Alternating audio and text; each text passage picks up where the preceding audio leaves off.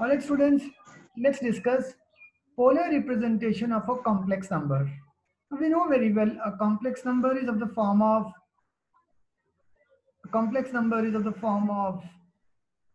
z is equal to x plus iota y. Well, this part is its real part and this part is its imaginary part. So normally on xy plane we represent real numbers by p of xy, where xy both are real. But then we have this plane known as Argand plane. Well, we call this plane as Argand plane. Argand plane for the purpose of representation of polar representation of complex number.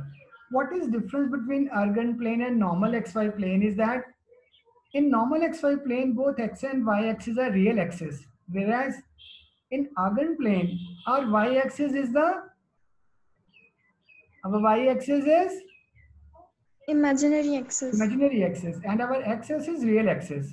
This solves the problem of a complex number having both real part as well as complex part.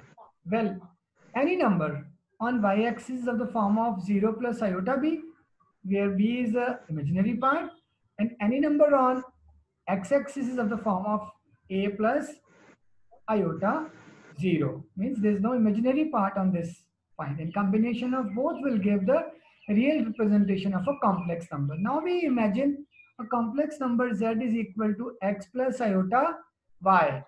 Now, as per the famous mathematician who gave the idea that a complex number can be represented as an ordered pair of numbers x, y. Well, now what is our x and what is our y? Well, this is our x towards x-axis, right? And towards y-axis, the imaginary part is our y. Now, we are going to join O and P. Let's see what happens. We are going to join O and P and let's see what happens. Well, now let's see if we can find out length of OP.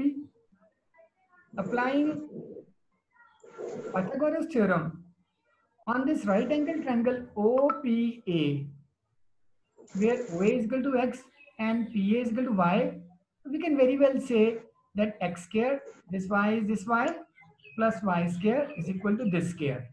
So we can say OP square is equal to OA square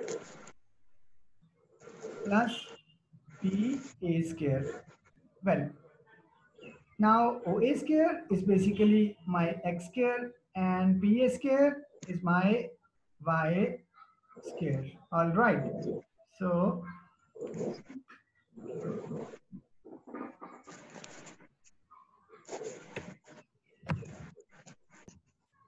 all right, guys.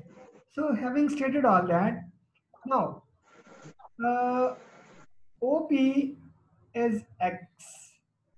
OP is x square plus y square under root. Well, if we remember, what was the modulus of a complex number?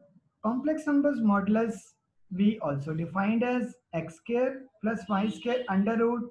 Well, this thing matches with that. So we say OP is modulus of z and we name it as R. We name modulus of complex number as R. All right. So as far as polar representation is concerned, the two important parameters, one is modulus and the second is argument of the complex number, modulus of complex number. We already know what is modulus of complex number, but on this Argand plane we understood that OP is our modulus and that we have represented by R. All right. Now, what is the argument of z? Now, we're going to understand this, that if this is the location of a complex number, this angle can be defined as argument of z. If this angle, we know that it's a convention that we always take the theta, the angle in anti-clockwise direction for the theta to be positive. Well, it is interesting to note here that every complex number has a unique argument. Let's understand it more in detail, taking an example. Let's say we are having a complex number is equal to, let's say it is 4 plus 5 iota. Now on this Argand plane, you know, where this z will be there. So its real part is 4 and imaginary part is 5. So let's say if this is 4 and this is 5, this is the location of the complex number and theta is the argument. How we will find the value of theta? Before that, let's say my z is minus 4 minus 4 iota. Let's assume. Now think what will be the argument corresponding to this. Now think on this plane, just like an xy plane, my x coordinate is minus 4 and this coordinate is also minus 4. In which coordinate it will lie? Minus 4 is x, y is also minus 4. So obviously it will lie somewhere here, P. And I will represent P as minus 4, minus 4. Now what will be the argument corresponding to this? The argument corresponding to this would be this theta, right? I can take another example. Z may be equal to, I may say 2 minus 3 iota. For this also, there's a unique value of theta, 2 minus 3. So x is 2. Let's say I assume this as 4. So 2 obviously will be half of that. Now minus 3 would be down. 2 minus 3 would be somewhere here. This is 2 minus 3. Now it lies in the fourth quadrant. All right. And corresponding to this modulus of complex number, what will be its argument? It will be this angle. Remember, we always take argument in the anti-clockwise direction. All right. So having understood this, what is the argument of z? We write it as A R G of z. All right. Argument of z is clear. And now, guys, if you see here, what is your OA in terms of theta? So you can say that OA, or you can say your x component is equal to what? It is r cos theta.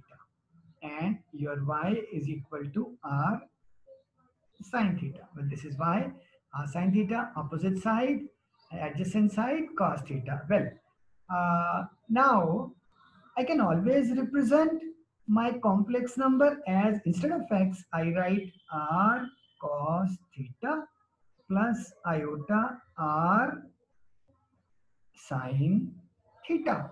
I could always take r as common. This is cos theta plus iota sine theta. Z. Well, this is the polar representation of a complex number, where z is a complex number, r is its argument given by xk plus y square under root. Theta is the, what is theta? Theta is the Argument. argument of the complex number. Thank you very much.